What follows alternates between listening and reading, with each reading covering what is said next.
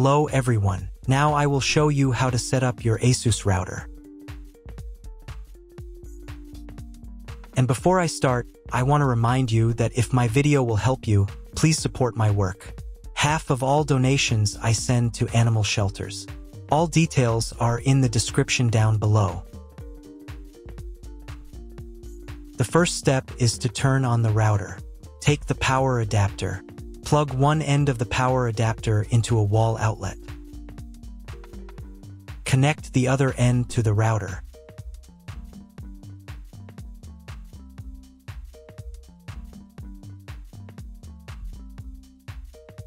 Turn on the power by pressing the button.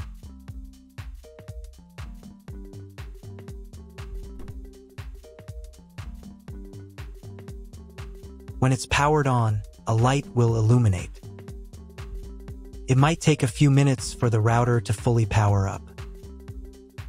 Next, plug the cable from your broadband provider or modem into the Internet port. This port usually has a different color and labeled as WAN, and is typically a different color. Each cable should be inserted until it clicks. Now you should reset the router to its factory settings. Hold down the reset button on the router for 10 seconds. Wait for the lights on the router to begin flashing. Occasionally, this button can be found inside the router casing to avoid accidental presses. Use a slim object to press it down.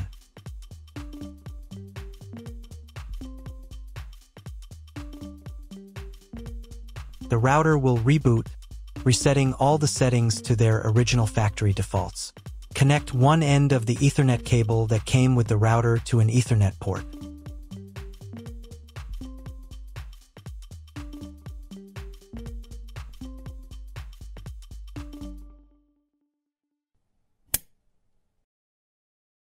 Connect the other end to your computer or laptop's Ethernet port. Please wait a few minutes for connection. Awesome! Your router is now connected to your computer. Now you will need to set it up. Before we get started, I'll show you another way to connect the router in case you don't have an Ethernet cable or your computer doesn't have an Ethernet port. Simply plug in the router to the power adapter and connect the cable from your internet provider.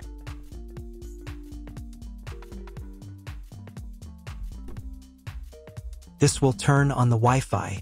If the router is new and hasn't been set up yet, the Wi-Fi network will be named after the router itself. Your router has a unique Wi-Fi network name and password printed on a label. Connect to it. Great, you've connected to the router. Now let's start setting it up.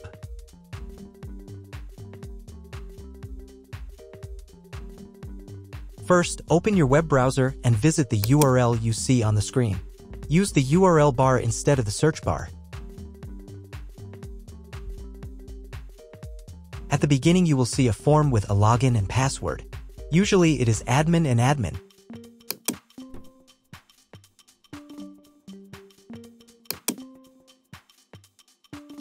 If these credentials are wrong, then find label on your router. The credentials are often printed on the bottom of the device.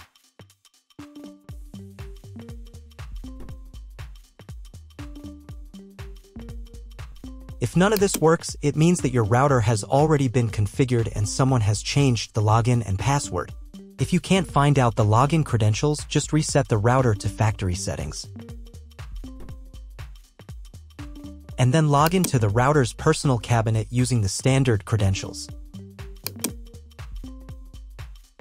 If your router settings do not look like mine, it means that your router has a different firmware. I made a video for every firmware type. You can find all the links in the description down below. I want to warn you right away that there are many firmware versions and they may differ slightly. But don't worry, you will succeed. Just watch the video and follow the instructions. First, wait until it finishes checking the connection type. Next, create a name and password for your Wi-Fi network. Pay attention to the password requirements. Click the Finish button.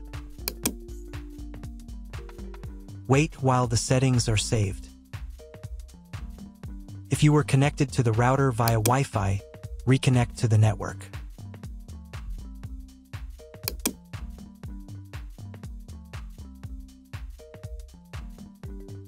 On the next page, select your internet connection type.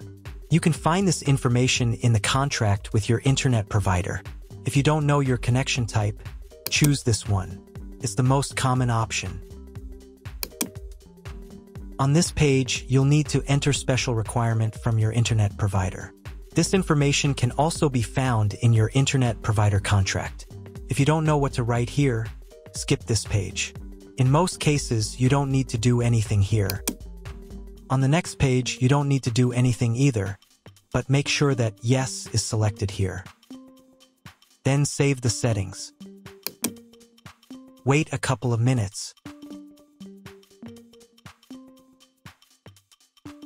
And again, if you were connected via Wi-Fi, reconnect to the updated network.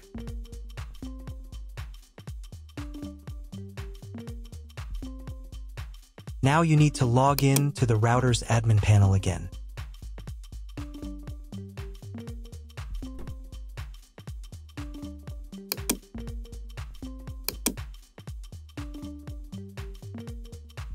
Restart the router.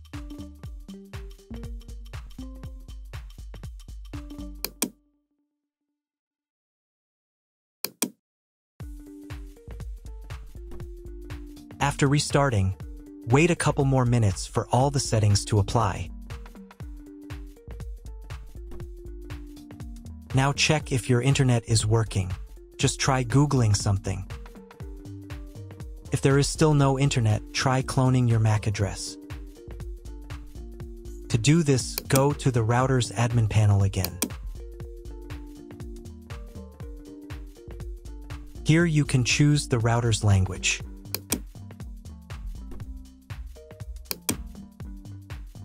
Then go to the WAN tab.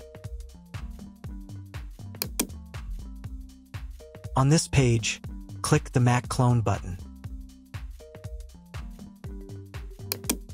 Save the settings.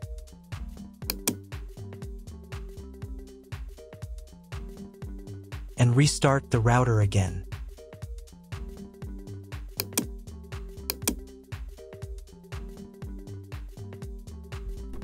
After a couple of minutes, once the router has fully powered on, check again if the internet is working.